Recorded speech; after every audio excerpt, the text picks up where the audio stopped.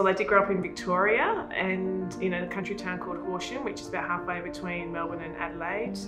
It was very tough back in those days. To be able to get any competition, I used to play with the boys. I even represented Horsham in a tournament in a boys team.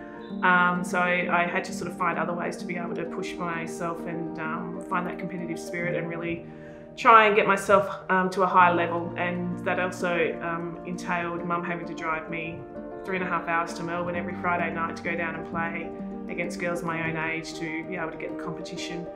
Well, I was very fortunate to come to Western Australia back in 1996 from the Australian Institute of Sport. I got offered a contract to come and play for the Perth Breakers at the time. It was an easy decision for me to make.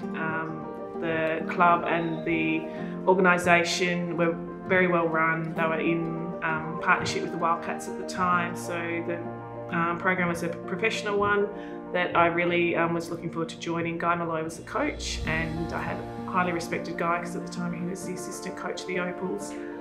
So yeah, I moved over in January of 1996 and haven't looked back. Been very fortunate to be able to play for the Breakers. Also in the changeover to when Basketball WA took on the Perth Lynx and played for the Perth Lynx as well, and captain a few years through that time, and come away with a few memorable games and a lot of great teammates. When I think of basketball, I think of teammates, the camaraderie between people, being able to just come together. The fact that when I moved across here in 1996 to play for the Breakers, I had no family at all over here, but the Breakers became my family.